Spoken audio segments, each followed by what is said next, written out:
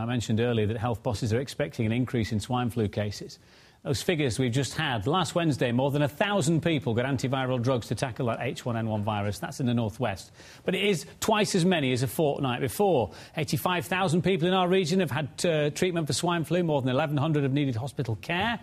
So we thought we'd better get some professional advice. Joining me now, Dr Steve Henderson, who's a GP in Wythenshawe. Welcome. Hi there. Should we be alarmed by these statistics, Doctor? Not yet. You know, I think that the statistics are showing some variation, but there's no evidence yet that there's a second wave to the pandemic. Well, we say second wave. Some say there was hardly a first wave, really. The media did go absolutely bonkers over it, and then it seemed to be a bit of a damp squib. I mean, are we, when the flu season kicks in again, when the weather gets a bit worse, are we expecting perhaps more cases than we've had? I think there's every possibility in that, and therefore we should be prepared for that. Yeah, we were very lucky. The first wave of the pandemic was relatively mild and it didn't affect people too badly, but then we were heading towards the summer, the weather was a bit better, and we had that, you know, sort of school break come at just the time when, you know, the pandemic was maybe at its highest.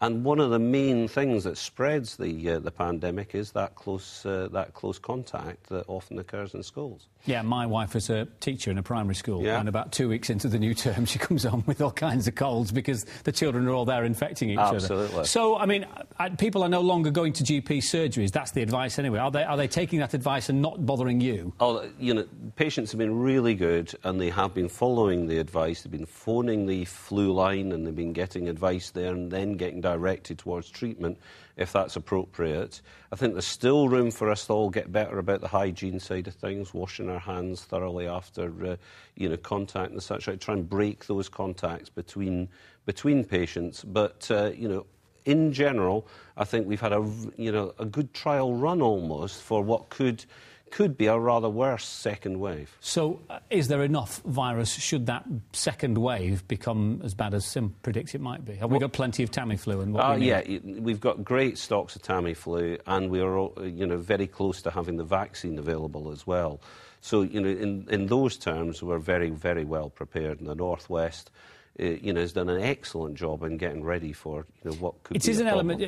An element of self-diagnosis is required here, isn't it? Because obviously patients are being told don't go to your GP. So symptoms, please. I know we've done this many times, but people need to be reminded. Well, if you present with what symptoms, might it be swine flu? Primary one is temperature. You know, if you're not running a temperature, the likelihood of you actually having the flu is not high.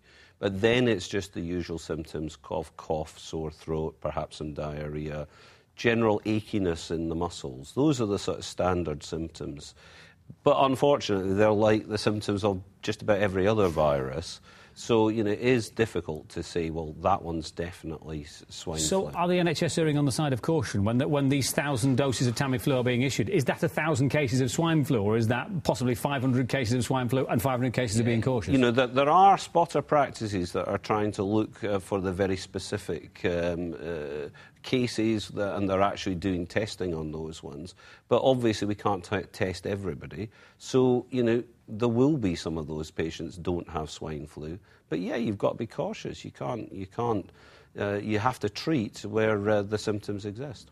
And what about staying away from somebody else who you suspect might have it? Can you absent yourself or your children or your family from school? Is that sensible advice? Or should people carry on their lives as normal? I think you should try and carry on as normal. You know, I think the onus really should be on those that are suffering to keep out of the way of everybody else. So stay at home, you know, make sure that you try and keep contacts to the minimum, and obviously make sure that you're doing things like sneezing in the right way, sneeze into your elbow, use a tissue, throw it away. All the stuff that we've all heard, but we need to keep reminding ourselves that that's the way. Because that second wave may yet come. We'll keep an eye on it very closely. Absolutely. In the meantime, Doctor, thanks very much indeed for your time.